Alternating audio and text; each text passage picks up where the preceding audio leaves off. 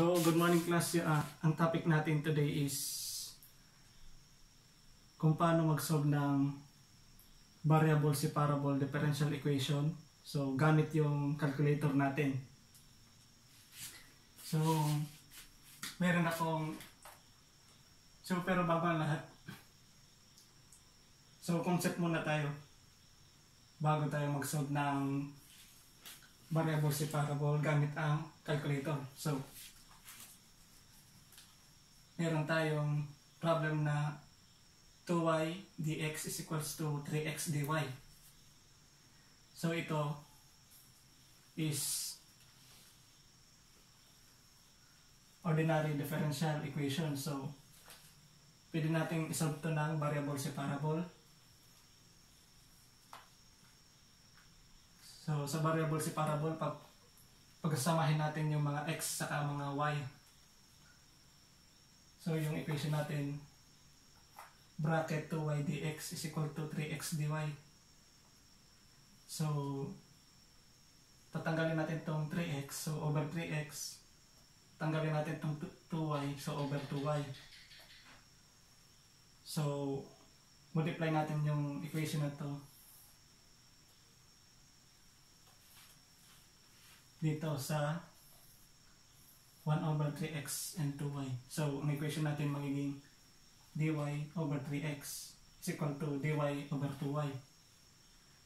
So, pag nag-grouping mo na siya, di ba, integrate na natin yan. Tapos yung constant ilalabas. So, magiging siyang 1/3 integral of dx over x is equal to 1/2 integral of dy over y. So, ito is du over u. Basic integration. So, may siyang 1/3 ln x is equal to 1/2 ln y plus ln c kasi may mga ln to.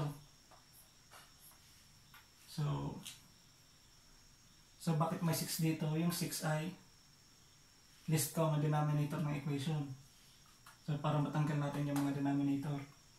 So multiply natin itong 6 doon sa buong equation. So magiging siyang 2 ln x is equal to 3 ln y plus 6 ln c. So the loss of logarithmic, magiging siyang ln x squared is equal to ln y cubed plus 6 ln c. So yung 6 ln c magiging constant pa rin yan. So kahit anong itabi mo sa constant pa rin yung lalabas. So yung equation natin magiging ln x squared minus ln y cubes. So nilipat ka lang yung ln sa kabila. So magiging siyang negative ln y cube is equal to ln c. So by loss of logarithmic, difference ng logarithmic, magiging siyang ln x squared y cube is equal to ln c. So paano natin yung tatanggalin yung ln? So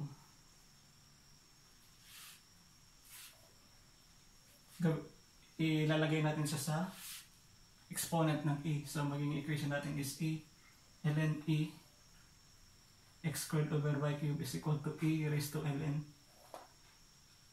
c to the base e. So loss of logarithmic, cancellation. So makacancel ito. Bababa yung x squared y over y cube is equal to c. So yan yung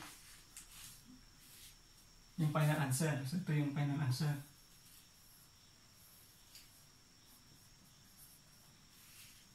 So ngayon, paano ba mag-solve gamit yung calculator? So meron tayong variable separable. So solve natin siya gamit yung calculator. So magagamit niyo ito sa board exam nyo. So yung step 1 is kailangan nyo munang equate yung equation sa dy over dx. So pag naka mo siya, so dy over dx is equals to 2y over 3x.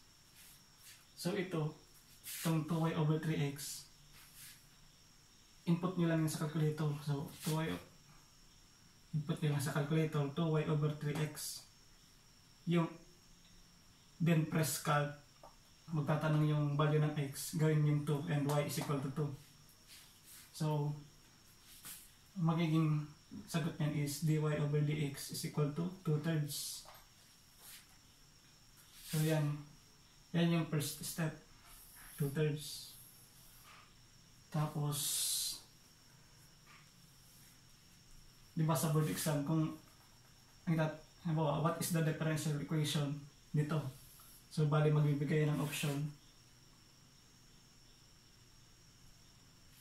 Bibigay siya ng option. So bali yung tamang sagot ay isa sa mga option yun.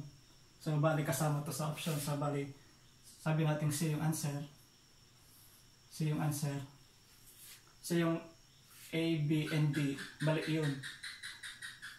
So try na natin tong sagot na to. So yung first step is dy over dx. So ng dy over dx ng question. So ngayon, sa next step naman, sa mga option ka titingin. So, sa second step, sa option ka na titingin. So bali ito yung sagot, di ba? So check na natin to. Check na natin. So yung magiging formula natin is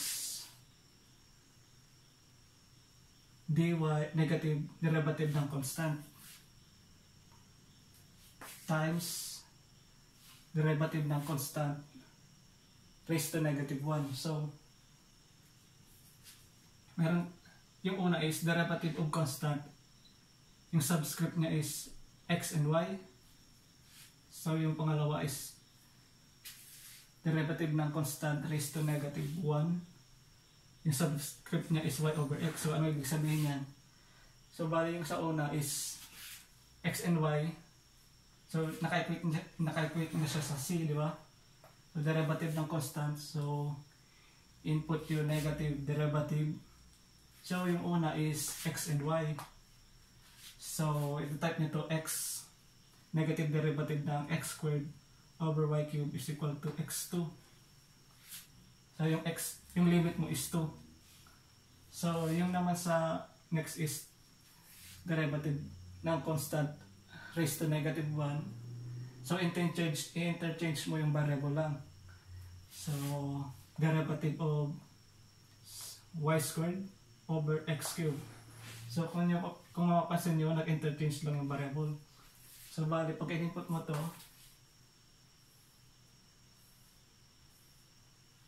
yung sagot niyan is 2. Tapos pag in-input nyo naman to is 3. So yung dy over dxy 2/3. Ito sa option na to. Option. So kung mapansin nyo, 2/3. So 2/3 and 2/3. So tingnan natin to. Ito yung sa option, di ba? So negative derivative of x squared over y cubed. Yung limit niya x is equal to 2 times derivative of y squared over x cubed, quantity raised to negative 1, yung limit x is equal to 2. So ito pwede na itong input sa calculator nyo, isahan lang. So yung lalabas nyo is 2/3. So yan yung calculator technique natin sa variable separable equation gamit yung calculator.